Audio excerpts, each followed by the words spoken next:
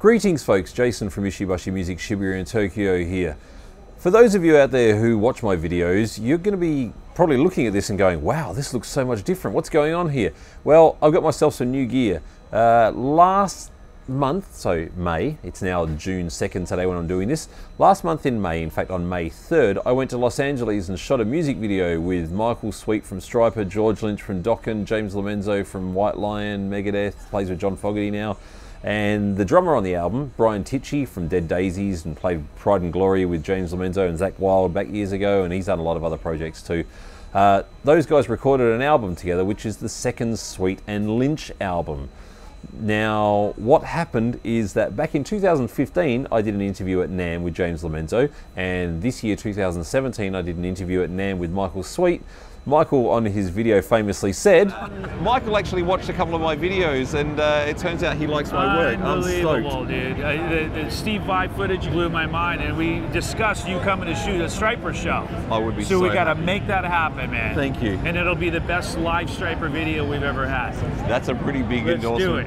And whilst it isn't a Stryper video that I did, I actually went over to Los Angeles and filmed the first single, which is called Walk, did the music video, for the second Sweet and Lynch album with those guys. Now, Brian couldn't make it, and thankfully a friend of mine, Travis Dragani from Adelaide, South Australia, my hometown, who just amazingly was in LA, I'll tell the story about that on another video sometime, came along and did the video shoot, did a phenomenal job. Thank you again, Travis, for doing such a great job. That music video for Walk, once again, Sweet and Lynch, it's the first single off their second album due out later in 2017. The song, or the music video, will be released in August, I believe. The video looks great, and I'm really proud of it. I can't show you any now, I'm sorry to say, but it'll be out soon. Point being, when I went and did that job, I got a new camera, and I'm using it right now. I'm using a Canon 5D Mark IV with a beautiful L-series lens on the camera as well. It's not a GoPro. I've gone up a little bit here. I'm still going to do stuff with GoPros, but I just wanted to make something special because I've just turned into a porn director today. A guitar porn director, mind you, but I'm going to show you guys two Ibanezes that are just going to blow your brains out, because I dare say a lot of you have been looking at these. I know one in particular. I'll go with the first one, which is actually the more expensive of the two.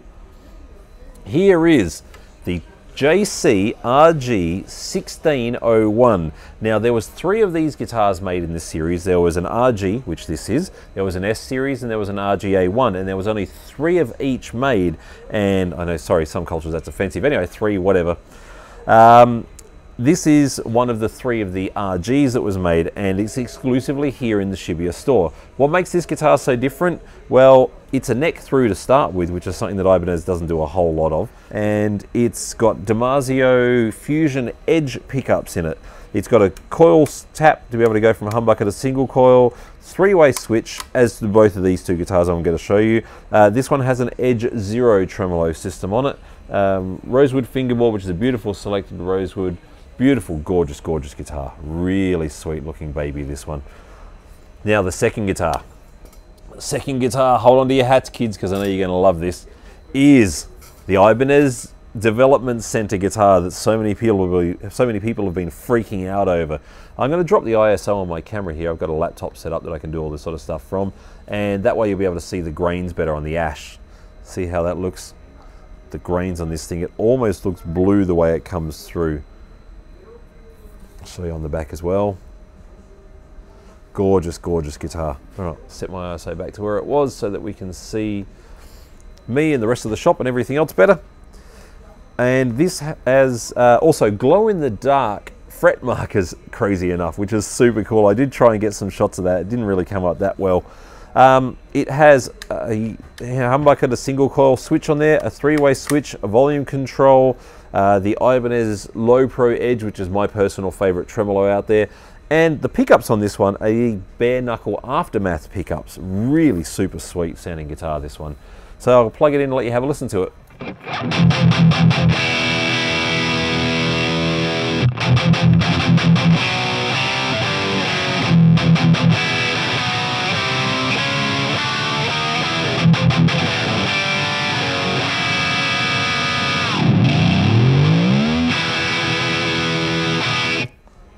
This is a pretty sweet guitar. I love ash myself on guitars. I'm a real big fan of ash. Here's the sound with the humbucker.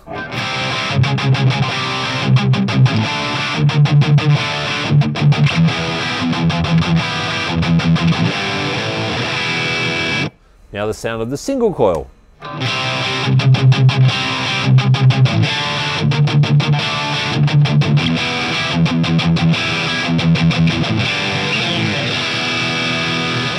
As you can hear, it's really different sound. Bit better on the tuning now. Okay, so now we'll go up to the neck pickup. Here's the neck humbucker.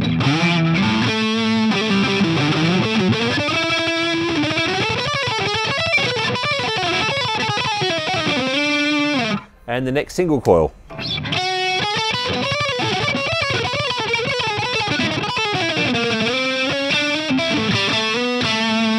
Love that single coil sound. Here's a roughly half mast volume setting.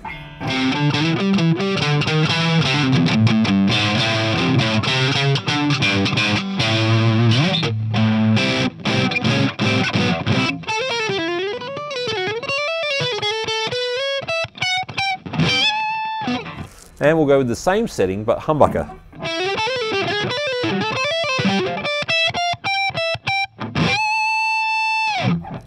Very cool. Switch over to the clean sounds. Now on the Marshall JVM210H that I'm using, I've got the reverb set to about 4 roughly. So let's go with the bridge humbucker.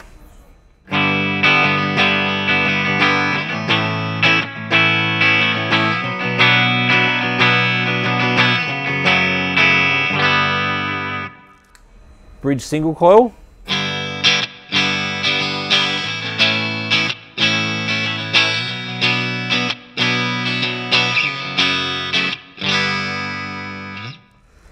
The twin humbuckers.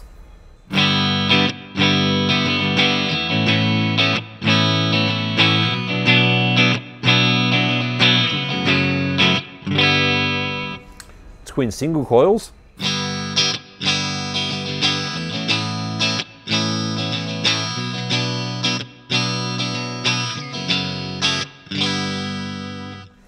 The neck humbucker.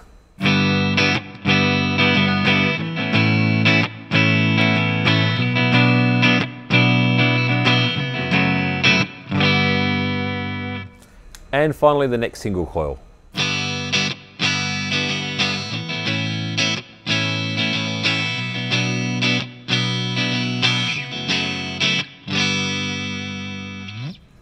Beautiful sounding guitar.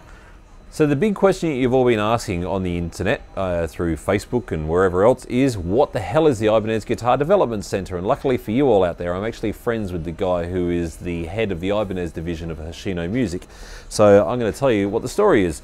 The story goes that the Ibanez Guitar Development Center in our foreign thinking minds is basically their Japanese version of the custom shop. Now it's not actually what it is though. What it actually is that's where they do their prototyping of the bass guitar range mostly. They do a certain amount of guitar stuff, they do a certain amount of artist prototyping there, I should say, not prototyping. And the guys come up with this particular instrument. Another thing that they do there, by the way, is they prototype the bass hardware there as well. They do some of the guitar stuff, but that's what I've been told is it's very largely a bass focus area. However, one of the guys, Miyazawa-san, who's actually a buddy of mine as well, who works for Ibanez in a different division, him and a couple of the guys come up with the concept for this particular guitar, and I'm really stoked that they did it because there's a few really cool things about this guitar that makes it unique. Firstly, being all ash is something Ibanez don't do a whole lot of, and I love ash, as I stated before. They've also got this new access up, well actually the all access neck joint is the same, but this new cutaway in here, which I hope you can see. There you go, you can see it there on that angle, which is really cool. And when you put your hand up there, it sits in real nice. Because I mean, you know, if you're playing up here on the 24th fret and you want to bend up there, your hand actually sits inside of that contoured area, as you can see right there. Sorry. Let's try that with gain and see what happens.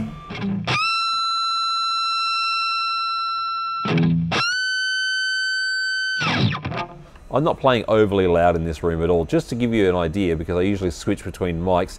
I'm going to talk while I'm playing, so you can hear the difference in volume. So I don't normally do that at the same time. I switched mics like I said. So I did ask the boss of the Ibanez division, if there's any chance that they're going to turn it into a custom shop so that you and me and everyone else can order their guitars and have an Ibanez custom shop, and there is no immediate plans. His words were basically there's nothing to say that it may not happen in the future, but there is no plans to do it right now whatsoever.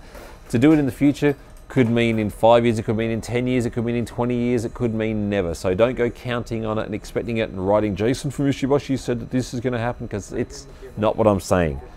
It could, but it's pretty unlikely that it will.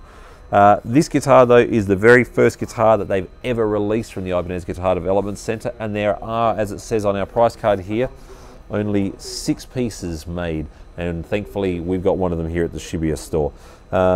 This is a beautiful instrument which I really, really dig, and I'm not going to be buying it myself as much as I'd like to, because I spent crazy money on this camera. It's what I'm concentrating on now, is video. Beautiful instrument. So now across to the JCRG1601. This is a monster, this thing.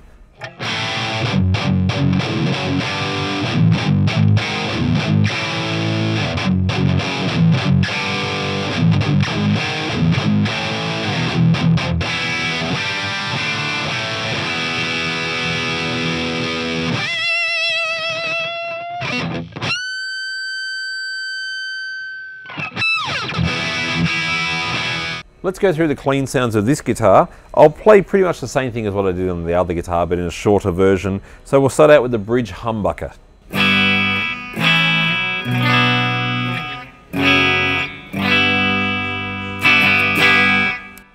The bridge single coil.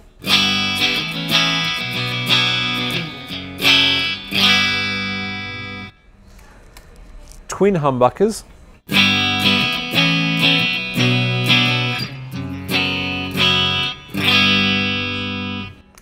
Twin single coils.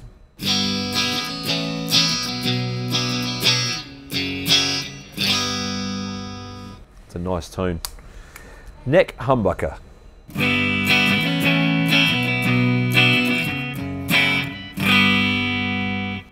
And finally, neck single coil.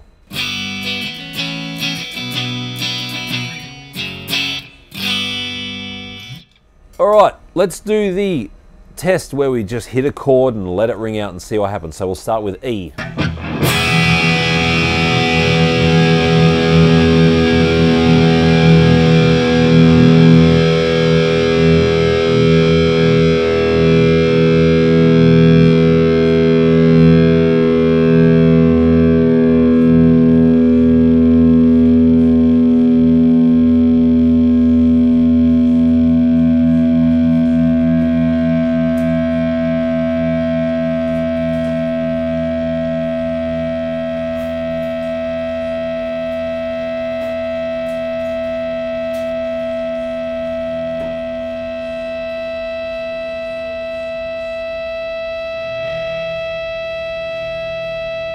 Just moved it back in close to my body. I just realized I was leaning on it. When I moved it back, it actually changed the frequency. And we'll do it on A as well.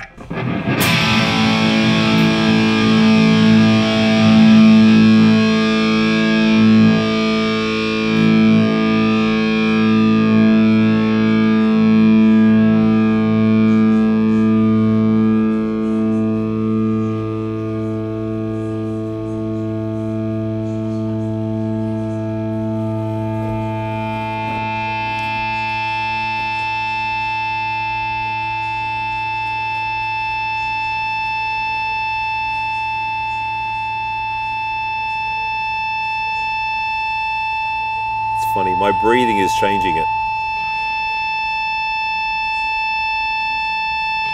it. Very sensitive, I like that, it's cool. This guitar sounds really fat. The other guitar sounds a bit thinner, but I really like the sound of Ash, as I've mentioned many times, so it's cool.